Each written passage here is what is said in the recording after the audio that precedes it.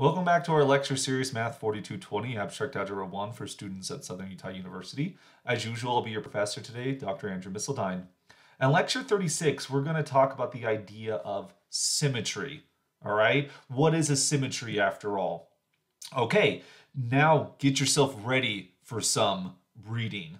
Yes, Batman said that. Batman is very wise. He also has huge pecs, but I digress here.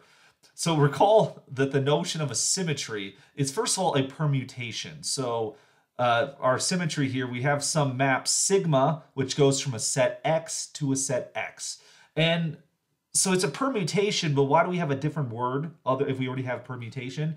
The idea is a symmetry is going to be a permutation that preserves the underlying structure here of the object X. In which case, I'm going to leave this deliberately ambiguous so that we can have a very diverse interpretation of what we mean by symmetry. And to try to illustrate what we mean by this ambiguous definition, underlying structure, I want to present an example, right? So imagine X is the set.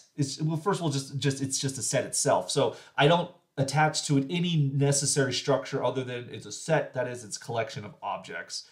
Well, as we've studied previously in this lecture series, if you have some set X, then the so-called symmetry group is called S sub X. This is the collection of all permutations from X back into itself. If X has no other structure, then this symmetry group S sub X captures all of the so-called symmetries of the set X. So for example, if X is just the set of numbers 1, 2, 3, 4, then we would call its symmetry group S4.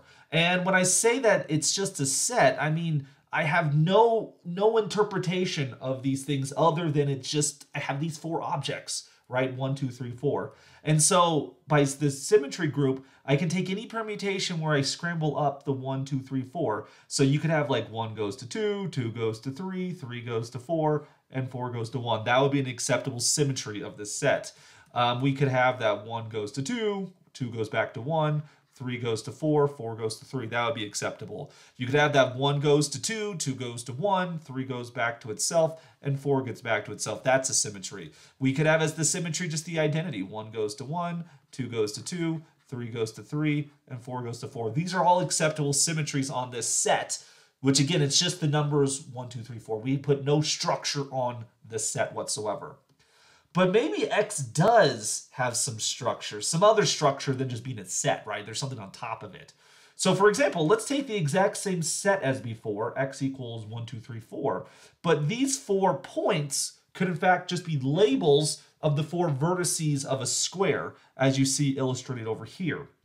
So that is, we just have the 4 corners of a square. Then we're not going to consider every possible permutation of X anymore, because not all of those permutations would be permutations of the square. What I mean by square, right? What I mean is there's adjacency associated to the square, right? The number 1 is adjacent to 2 and 3, as if we view them as vertices of the square.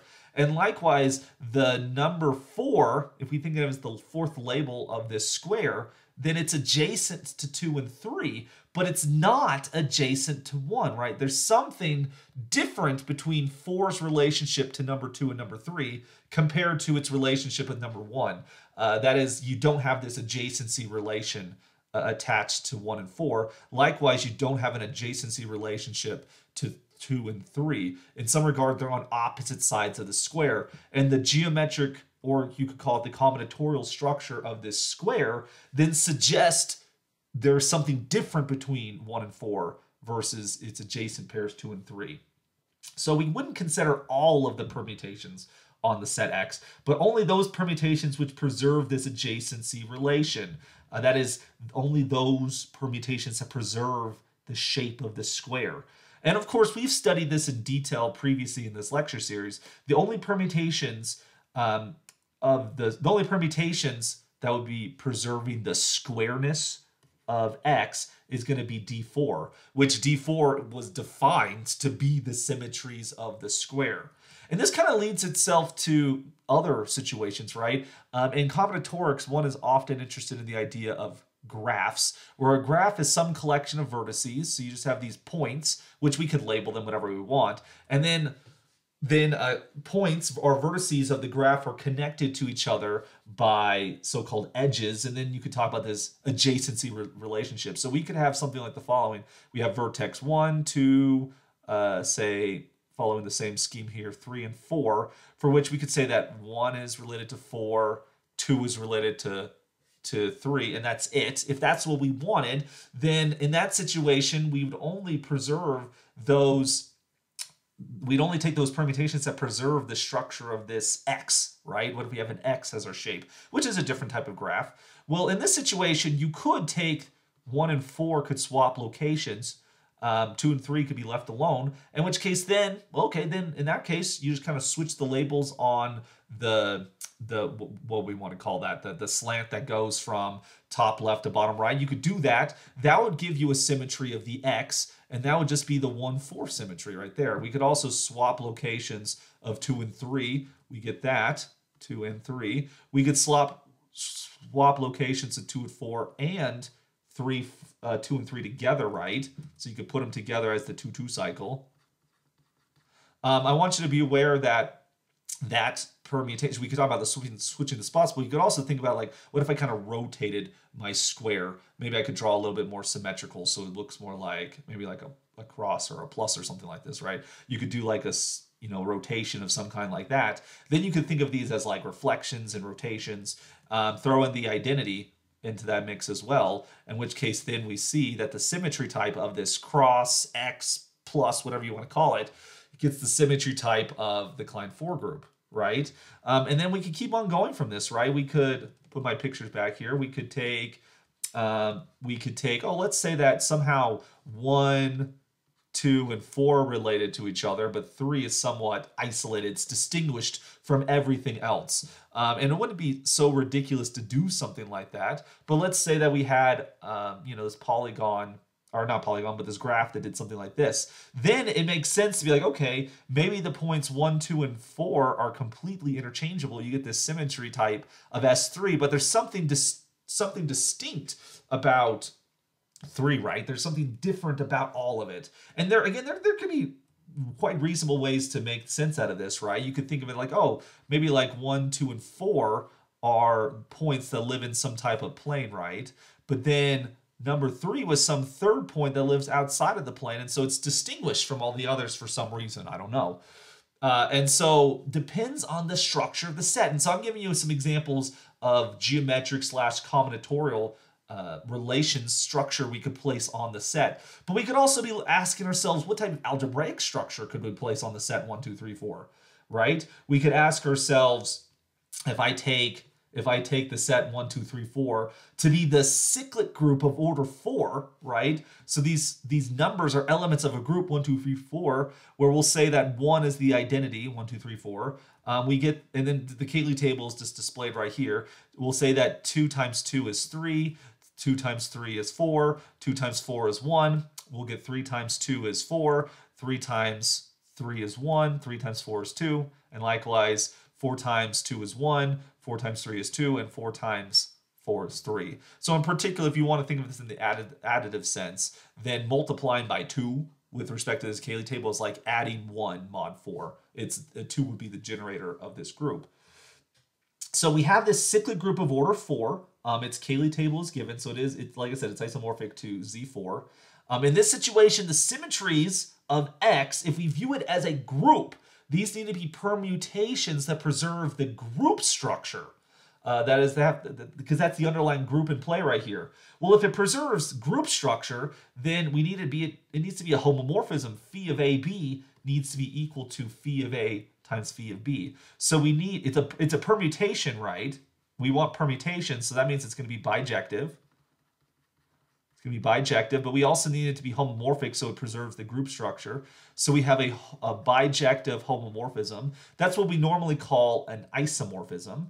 But as this is an isomorphism from the group back into itself, in the literature, this is what's referred to as an automorphism. So morphism, like it usually means in this setting here, it's something that measures the shape. Morph means shape here. Auto actually means self, right? So like an automobile is a self-moving object, which in the United States we usually just call that a car, right? But if we're looking for the symmetries of a group, then these are called automorphisms of the group. So let me kind of emphasize that. For a group structure, the symmetries are these automorphisms. Or as I was above talking about those graphs and geometric shapes before, we might talk about the automorphisms of the graph. Well, what automorphisms are there for the group? So what permutations what permutations allow you to move things around, but you still have the same underlying group structure that you started with? Well, in some regard, when you have the identity right here, right, we know from previous study that any homomorphism, which would include iso and automorphisms as well, any homomorphism will send the identity to itself. Kind of like I was mentioning earlier, right, with that graphical example, the number 1, because it's the identity, is somewhat distinguishable from every other element, right? You can tell the identity apart. If I just kind of grabbed an element from randomly from the group, like I just imagine my group is like this bag of marbles and I just select one marble from the bag, you can tell if you grab the identity marble because of how it acts with all the other elements of the group. Also, this element 3, I would also argue, is distinguishable from every other element of the group because with the exception of the identity, the element 3 is the only element of this group which has order 2. That is, when you take the element and you square it, 3 times 3 gives you 1 in this situation. You can't tell that apart between 2 and 4, right? Now, because remember, you grab an element, so it's like if I grab a marble from my bag, there's these 4 marbles labeled 1, 2, 3, 4, but I don't see the label. I just have to kind of experiment with other elements. Well, okay, if I grab one element, one marble, I can multiply it by the other marbles and see, oh, it's acting like an identity, therefore it's going to be the identity. I can tell who the identity is. With the element 3 right here, if I grabbed it, it's like, okay, I can tell that 3 is not the identity, but I can also tell that 3 has order 1. Oh, this has to be the number 3. I can figure that out.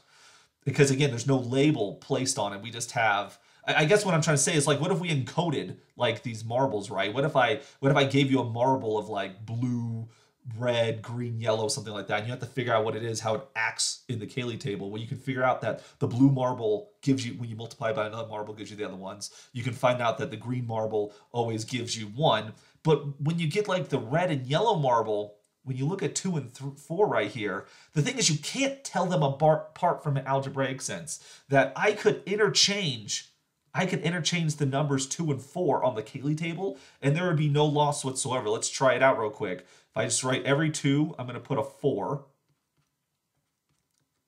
Every 2 becomes a 4, like so. And then every 4 is going to become a 2.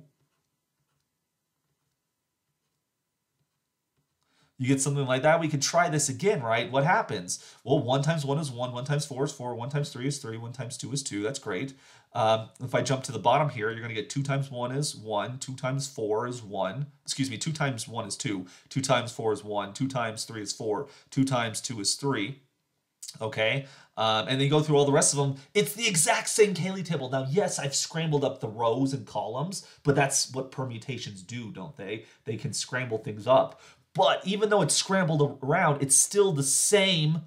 It's the same Cayley table. And so this automorphism is in fact it's a symmetry of the group. And so the so-called automorphism group, that is the symmetry group of this group. So the automorphism group is a symmetry group of groups. You're going to get 2 symmetries. You have the identity, which always works, but you also have this relabeling. Why does it say 1, 3? That should say, sorry, that should say 2, 4. 1 and 3 are distinguishable there. 2 and 4 are the permutations we can move around. But we could also consider like the Klein 4 group, for example. That's a group of order 4. And so maybe we take it as like 1, 2, 3, 4, 1, 2, 3, 4, right? So the identity will be 1. And then everyone else is going to be order 2. So when you square it, you get 1. So you're going to have, and the way the Klein 4 group has, when you have the elements which are non-identity, when you multiply them together, you always get the other element. So 2 and 3 gives you 4. 2 and 4 gives you 3. 3 and 2 gives you 4. 3 and 4 gives you 2. 4 and 2 gives you 3. And 4 and 3 gives you 2, like so. And so with this Cayley table, if I kind of lost the labels, you'd still be able to tell the identity is the identity because when you act on it by any other element, you would get that element back. But the thing is, when it comes to 2, 3, and 4, if I relabeled them, if I relabeled the 2, 3s, and 4s, you get the exact same group back again. And so while the automorphism group of, say, Z4, this is just isomorphic to Z2, you only have the identity in that 2 cycle. When it comes to the automorphism groups of the Klein 4 group here, right, this actually gives you S3, because you could take any permutation of the elements 2, 3, 4, and that would give you back the same group again.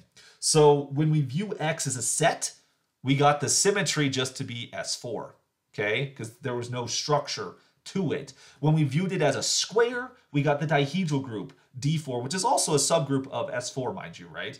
And we could take a different shape or a different graph attached to it, just attach sort of a geometric meaning to it. And we get these other symmetry groups, which are based upon the geometry of the set.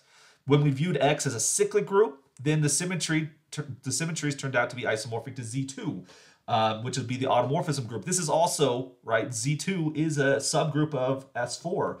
If we thought of it as the Klein 4 group, you get S4, which S4 can also be, S3, which can also naturally be viewed as a subgroup of S4. So in this manner, when we consider the symmetry group of an object, we need to focus not just on the elements which create the object, but also the relations between the elements that capture the aspects of what we're focusing on. Is this set combinatorial? Is this set topological? Is this set geometric? Is this set algebraic? Is this set number theoretic? What have you? And so these sets often have structure to it. Is this an ordered set? Is it a partially ordered set? Just to name a few examples, right? Is this a partition? This set has structure. And so as we talk about symmetries, the symmetry group of a set, it depends on the underlying structure, geometric, algebraic, what have you. And so when you focus on those aspects, you'll be able to determine what type of symmetries am I concerned about. But in all aspects, the symmetries will always turn out to form a group.